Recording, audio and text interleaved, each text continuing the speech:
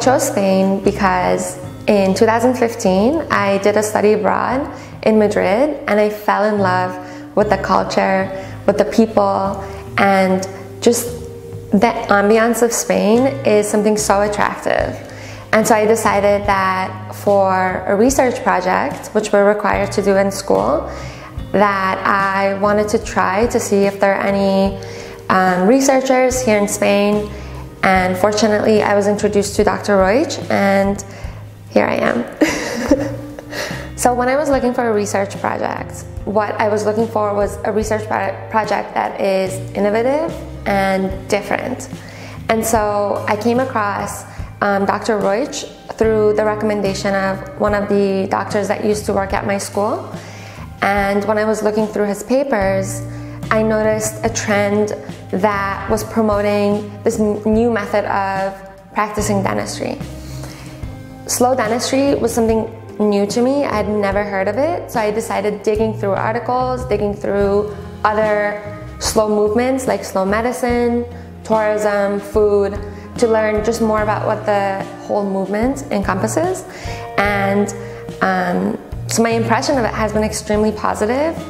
I, of course, was a little bit skeptic, as anybody would be, but again, researching upon it and then coming to the clinic to see how it works in person has really converted me into believing it's a concept that does work. There's data behind it, and I mean, I'm working with the data currently, and I can see that it's something that's functioning. At my school, fortunately, we're taught from the beginning that we need to see the patient as a whole person, as opposed to a subset of illnesses. And so what I did notice here is that's exactly what's done. There's a very strong doctor-patient relationship between the dentist and the patient. And that, again, is so attractive because the patient is seen as a person with culture, with different beliefs in medicines or treatments. And so instead of the dentist right away diving into the mouth of the patient to see what's wrong, they first question what the complaint is and what the patient wants to be done. And so it's a more holistic process. And although we're taught that in school, what happens is that with new dentists, and even older dentists, there's a huge patient volume that they try to go through, and this philosophy of more is better. So they try to see more patients and go through more and more every single day, and they lose this human touch. So the patient is no longer humanized. The patient is seen as teeth, and teeth that have to be fixed, and nothing beyond that.